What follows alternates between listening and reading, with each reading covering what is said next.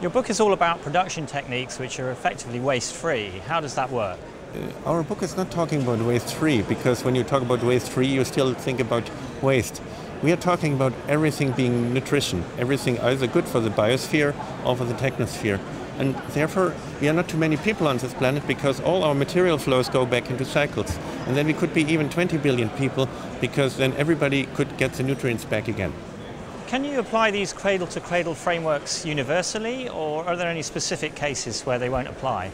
Look, when you have a TV set, we find in a TV set 4,360 different chemicals. You cannot make a TV set without toxic stuff.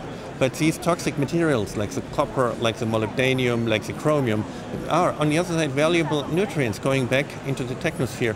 So you can really make everything different to be good instead of less bad. So it works everywhere, because the human species are the only ones who make waste. All the others don't make waste. So couldn't we be as intelligent as the others as well?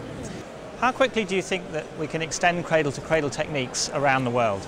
Basically, in the Netherlands you can see there are thousands of scientists in DSM, in ACTO, in Philips, who already do cradle-to-cradle research. And I'm very optimistic when you see that the government here announces cradle-to-cradle as a future design principle. If hundreds of architects and engineers now do cradle-to-cradle, if the leading engineering office all do cradle-to-cradle, if all the big developing projects, whether it's Almere, whether it's Maastricht, whether it's Floriade in the south, they all go into cradle-to-cradle, then I'm very optimistic. So if I wanted to look at cradle-to-cradle in action, where would be the place to go to see some of the best examples?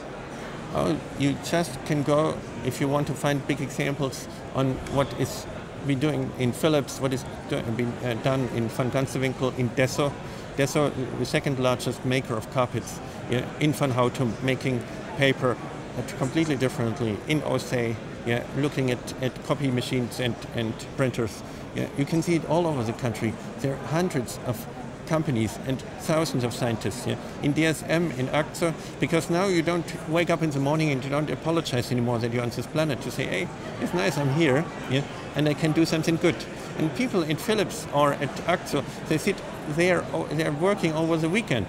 They call me in the middle of the night and on a Sunday, said, look, we have a new chemical which can make the chain length of plastic much longer in a recycling process. So it's no longer downcycling, it's an upcycling. They call in the middle of the night and they're completely proud of what they do. And this is what we do. We celebrate human creativity and we learn from nature at the same time. Very good. Thank you very much indeed.